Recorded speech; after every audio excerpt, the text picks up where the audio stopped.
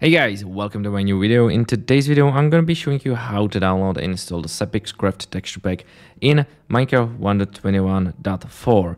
So before we begin, let's make sure that you subscribe to this channel and like this video. Okay, let's get straight forward to it. So the first step for you is to go to the video description and there's the download link, so please click on that and it will take you to this website where you can get the SapixCraft texture pack for Minecraft 1.21.4. So you can read the article if you want to. If you don't want to, just scroll down and get to the download links and click on the SapixCraft texture pack. It will take you to the download page where you will safely download the SapixCraft texture pack. So here we are, and just get to the Java edition. So click on that, please. Okay, I'm not sure why the internet is so slow, or it may be the website. So here we are, and let's make sure that you choose 1.21.1, not .1, just 1.21, and hit download. And what you need to do now, one sec.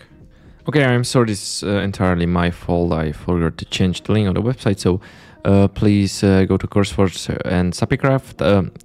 Never mind, I will change the link in the article. So here we are. I know it says 1.21.6, but it still works well on 1.21.4. So you don't have to worry about anything. Just download this one. And let's just wait until it's downloaded. And then we take the file and drop it on the desktop. And finally, after that, we'll activate the texture pack so it'll work without any issues. So let me just wait for the texture pack and then take it and drop it on the desktop just like I did. This is the old one, so I will delete it. And now go to Minecraft, please. And let's wait until we get to the Minecraft launcher. And then we will choose the right version. For us, it would be 1.21.4. And after that, we'll wait to get to the Minecraft menu. That's basically everything. So finally we are waiting for the Minecraft to launch, and after that we'll get to options, resource pack, and hit open pack folder.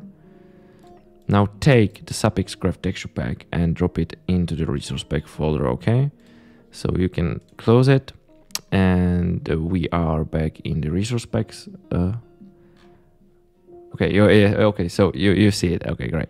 So we are back here in the resource packs, and hover over SapixCraft and hit yes, and make sure it's in the right tab and hit done. And as you will see, it'll work without any issues. So hit done. As you can see, the overlay has already changed.